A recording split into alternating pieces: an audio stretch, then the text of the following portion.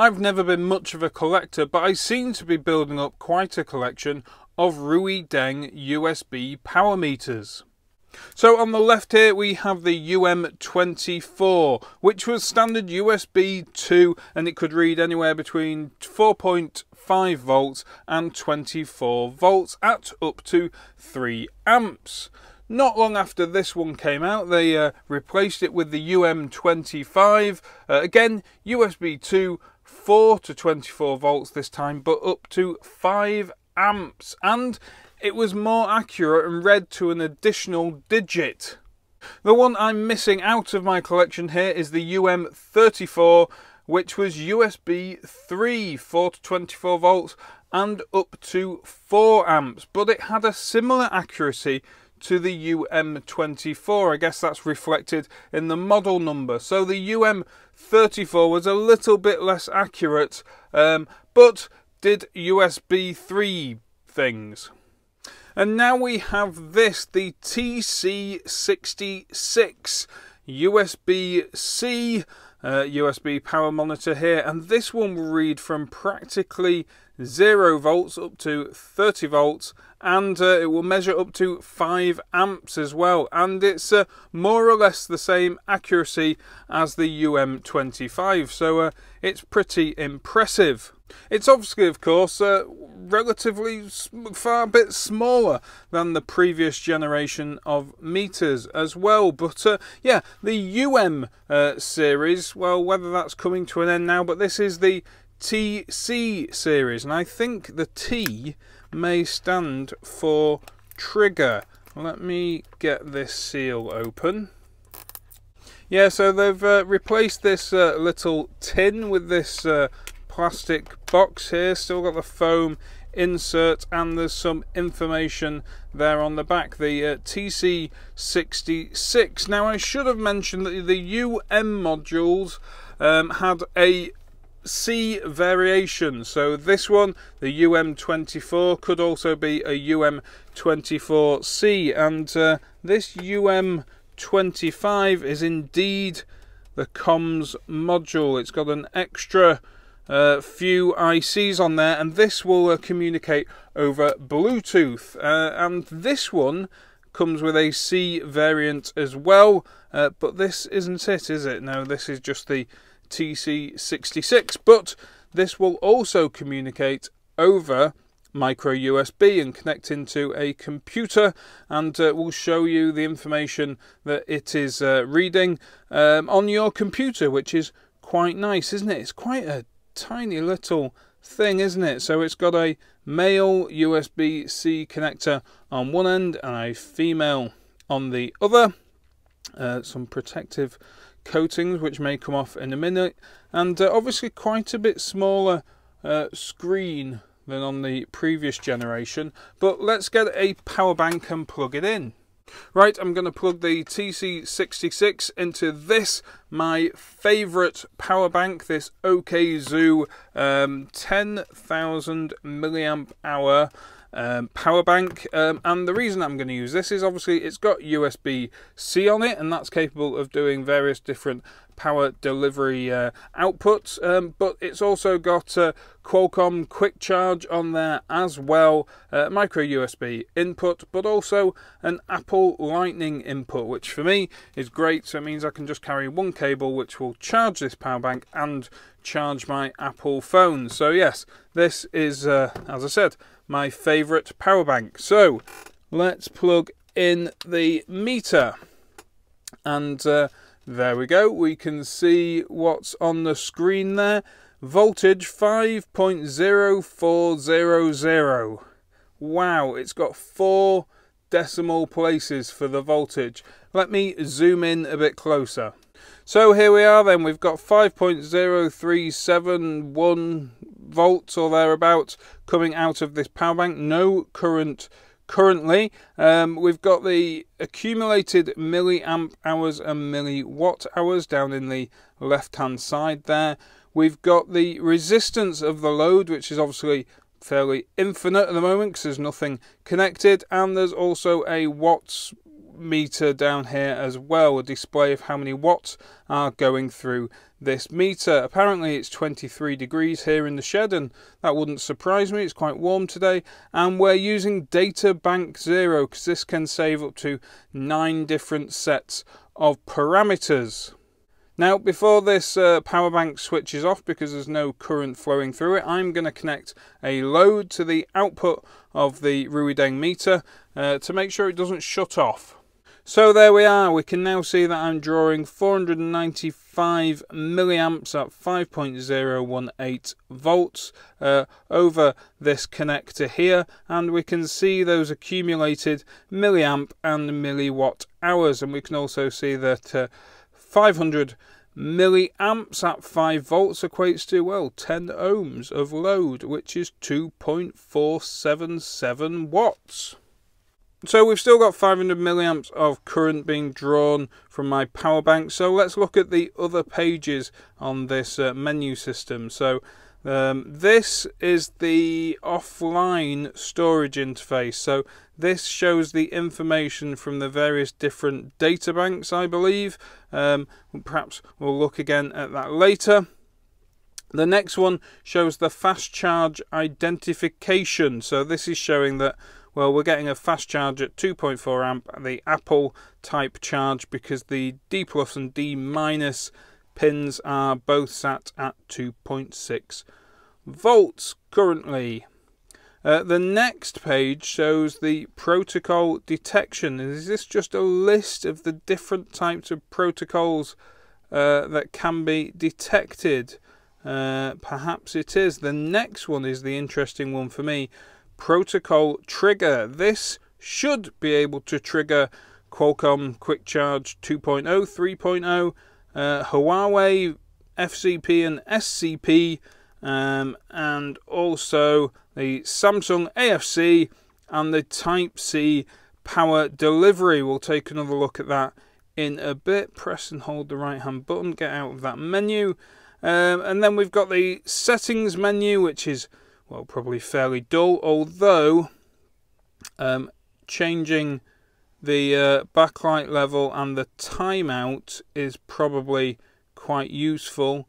Is that it? No, that's the Bluetooth connect there. So, there's more. The display rotate, CC pin pull. Oh, there's more in here than I imagined. System language is in English. We'll leave that where it is. Thank you very much.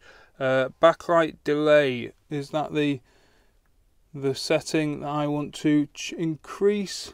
No, I've come out of there. So we're in the next menu here, which is just the system information and the firmware version, and I believe you can update the firmware on this particular version over the micro USB connector, and probably over Bluetooth as well. Finally, we have a more simple interface here showing the voltage, the current, and the watts going through the meter. And also you'll notice there is an arrow here at the end which is showing that the power is coming from the power bank and going through to my load. Now that makes perfect sense, of course, but this meter can be used in both ways. So that arrow can switch if the power is being delivered by this device on this side and going into the other one. In fact, let's give that a go. So as I mentioned, this truly is my favourite power bank, so much so I've actually got two of these. I don't know why the writing's on a different way up, not that that matters, but these are two identical power banks other than the silk screen on there, and but you'll notice that this top one is fully charged and the bottom one is, well, about half charge because I've been using it, and I've got a USB-C to C cable here, and I'm interested to find out that if this is the power bank with the most charge in it, well, will it deliver the charge when I connect them over USB-C? Well, I guess there's only one way to find out. So the two are connected, and we are. That's very interesting. Look at this. We've got 5 volts showing and some current is flowing, but that arrow is flipping backwards and forwards. We seem to be in some ridiculous position here where these two power banks are going from charging to being charged.